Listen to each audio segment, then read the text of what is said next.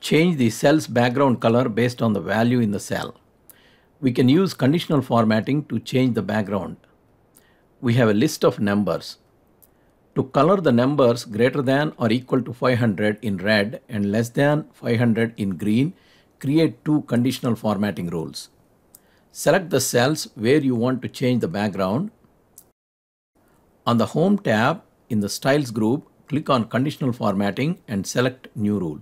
Under Select a Rule Type, select Format Only cells that contain. In the Format Only Cells section, set the rule conditions. Select cell value in the first drop-down. Next drop-down, select greater than or equal to. Then enter 500. Click on the Format button. In the Format Cells dialog box, switch to the Fill tab and select the color of your choice. If you want more colors than standard palette provides, click on the More Colors button. To apply a gradient background color, click on the Fill Effects button on the Fill tab and choose the desired options. Click on OK and OK again. The preview of the background is shown in the preview box. Click on OK.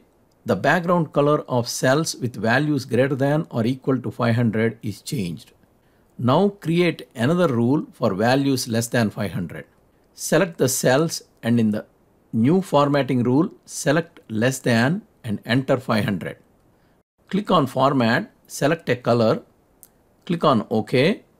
If you like the preview, click on OK. Now both the rules are applied and the cell's background color changes based on the values in the cell.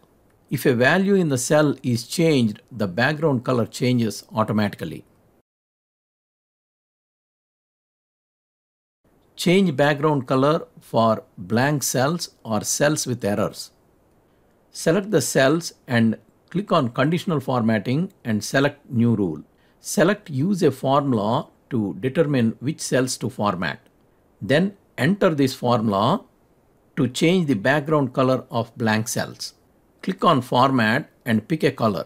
Click on OK and OK again.